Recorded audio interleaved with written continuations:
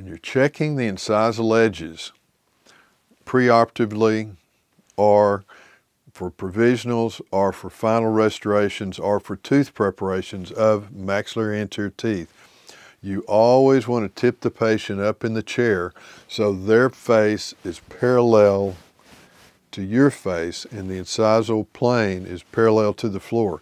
You don't ever want to check them with the patient laying back. When you tip them up, what are you looking for?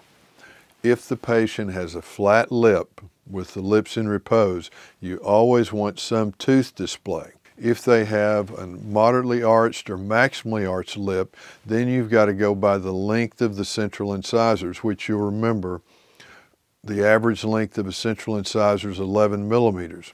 What are some other fundamentals of aesthetics?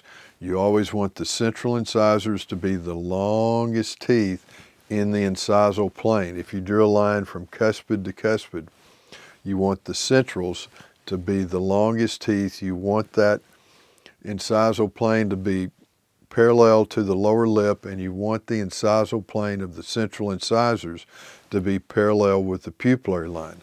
So the bottom line is always tip the patient up so you're sure that the incisal plane, especially the incisal plane of the central incisors, in your tooth preparations, in your provisionals, or in your final restorations is parallel to the pupillary line, and the overall incisal plane is parallel to the lower lip, and there's some tooth display with lips in repose. You can see these teeth are only 5, 6, 7 millimeters long. I'm sitting the patient up in the chair and I'm prepping the incisal edges of the central incisors so that they're parallel with the top of the glasses or the pupillary line, and that way the technician doesn't have to deal with incisal edges that are off.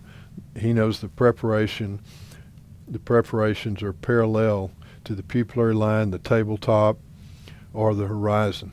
Touching those up just a little bit. Remember, we're lengthening the teeth so I don't have to reduce the incisal edges of the anterior teeth. I'm just squaring them up because I want a flat surface for that veneer to seat on. But I don't want to hang 4 millimeters of lithium disilicate off the incisal edge of that tooth. I'd like to keep it to about 2 millimeters. That's perfect. I want the laterals a little bit shorter than the centrals. The cuspids will be about the same length as the centrals. That's the dental minute. These techniques work, and they work every time. Are you feeling stuck? You know you have more to offer and you can elevate higher in your dentistry practice, but you just don't know how to do it? Well, great news. DentistryMasterclasses.com is here for you. At DentistryMasterclasses.com, Dr. Cutbirth is offering his greatest work and his best cases. Here's everything included when you subscribe to DentistryMasterclasses.com. You will get incredible comprehensive cases not seen in Dental Minute videos, an organized library of all the Dental Minute videos, and the Dentistry Masterclasses, comprehensive cases for study and reference. You will get before and after pictures of Dr. Cutbirth's fantastic restored cases. And guess what? All of this is $40 a month. That's right, $40 a month. This is an opportunity you cannot miss. Go to DentistryMasterclasses.com and subscribe today.